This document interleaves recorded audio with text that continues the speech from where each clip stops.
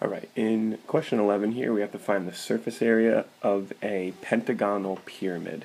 So if we were to draw out the net, and I'm going to draw it in different pieces, we have a base that's a pentagon, okay, where the apothem is 7.2.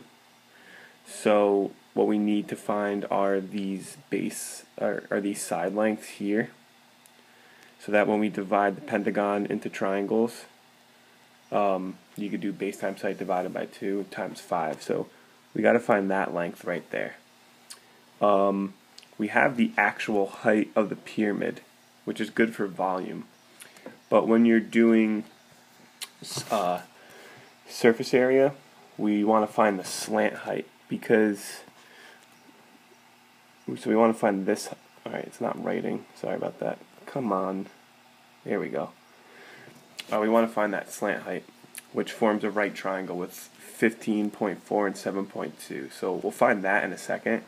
But we have 5 of these triangles where we don't know the height. We'll call it L for slant height. And we don't know the base of these triangles. Alright, so let's do the slant height first. Okay, so to find the slant height, we're going to do the Pythagorean theorem using the actual height and this apothem as the legs, and then the hypotenuse is the slant height, is L. So we do 7.2 squared plus 50.4 squared equals L squared. Alright, take the square root of both sides, and we get that L is 17. So the height of each of these triangles that makes up the lateral area, so like this triangle right here, is going to be 17. Alright, now we have to find this purple length,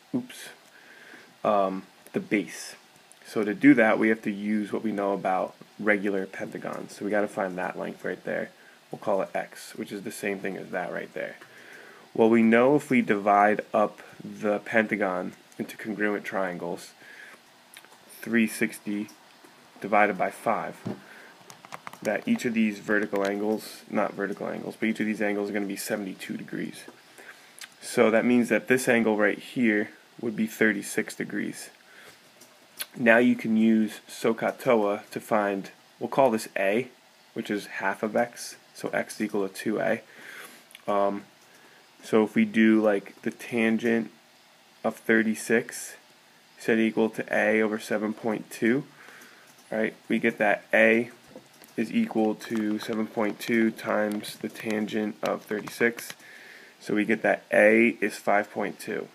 Now A represents half of this base, so the entire length is going to be double that, which is 10.46, so 10.5. Okay, so this base right here is 10.5. All these bases here, 10.5. Alright, so now let's put it all together. And first we're going to find the area of the base. We'll call it A of P for the pentagon. Alright, that's going to be 10.5, which is the length of each side, times 7.2, which is the height of each triangle, divided by 2, and then times 5. So if I type that in the calculator, we get that the base has an area of 188.32 square millimeters. Alright, and then the lateral area is going to be the area of all the triangles times 5, because there are 5 of them. So that's going to be base 10.5, same base as the pentagon, or side length as the pentagon, times the height, which is 17, divided by 2. And then there's 5 of those triangles, so we multiply it by 5. So 10.5 times 17 times 5 divided by 2, we get 446.25. So our final answer, we're just going to add the pentagon and the lateral area, and that'll give us the surface area. And we should get around 634.6 square millimeters for the surface area.